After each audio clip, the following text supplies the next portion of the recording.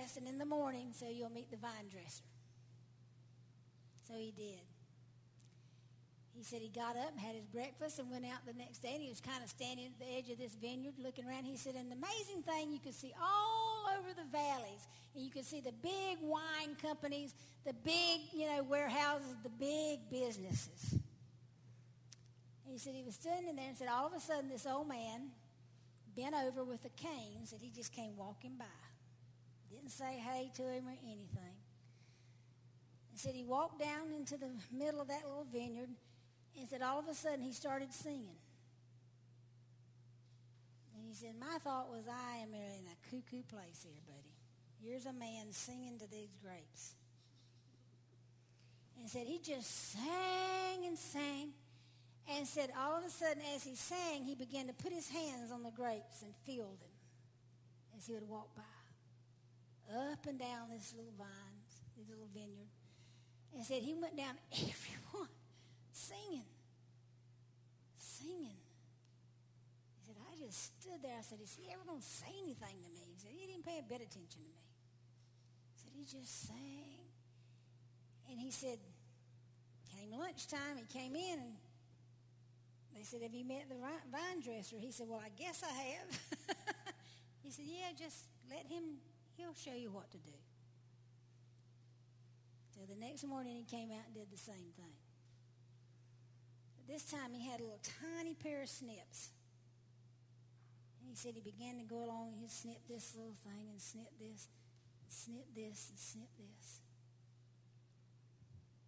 And said the interesting thing about him, if there was a new shoot that was weak, he would take an older, stronger vine and put it under it to give the new vine support.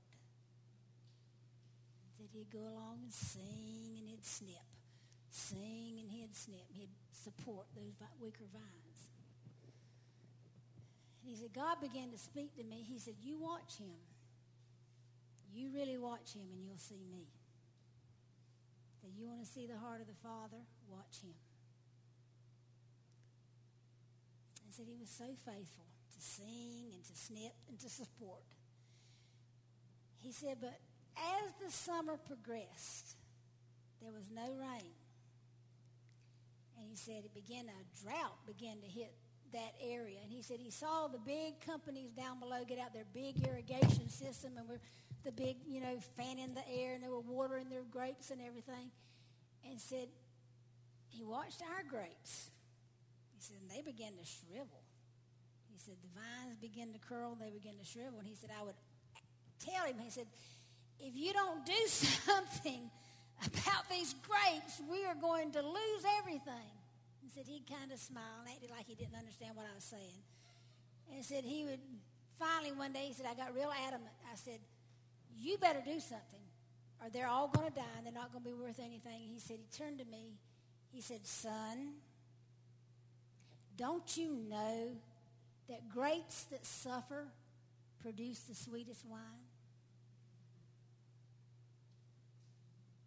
He went, wow.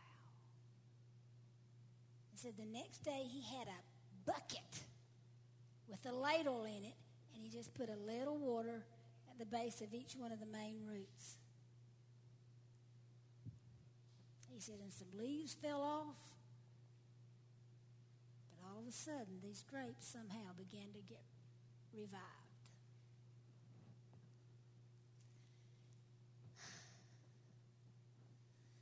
See, most of you, if you've got any age on you, were raised in a maybe charismatic blend of theology that said, you'll never suffer. You can name it and claim it. And God is a provider. He wants to provide for you. He wants to bless you. But we've got to get our thinking straightened with him. Hear me, people. You will suffer if you're going to be conformed to his image. We love the scriptures that says the joy of his resurrection.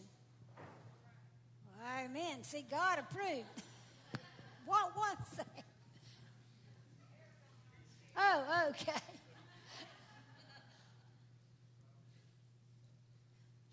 And we don't like that part resurrection, and we don't like the fellowship of what? His suffering. Now, I don't know how you might have to experience suffering, but you will. I don't know if it's going to be physically. I don't know if it's going to be some kind of financial stress. I don't know what it's going to be, but somehow, some way, God's going to allow suffering to come in your life, and it's not to kill you, it's to make you. Because you cannot have the compassion and understanding unless you know the suffering that comes with this walk. I personally think, you might not like this, but I personally think you are fixing to really be tested on what you believe. I believe it's going to be a costly thing to be able to stand up and proclaim Jesus Christ. There are things in the works now to shut you up. They look good, but if you understand it and read it, it's evil. I'm not telling you that to make you afraid. I'm telling you it's time to know what you believe, know who you are, and not be afraid to do it.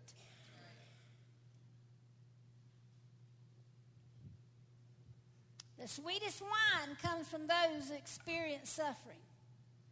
Did Jesus suffer?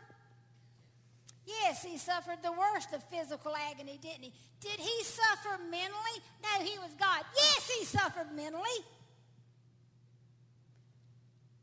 His heart broke over the city of Jerusalem. He had compassion for those who had gathered to hear him preach and they had nothing to eat or drink. Jesus understood what it's like.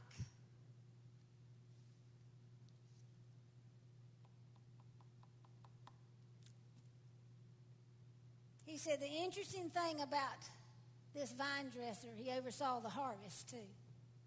He said there was no debris in his grapes. He said he also had something in the design of the bottle the wine went into. And said he put his name proudly on the bottle.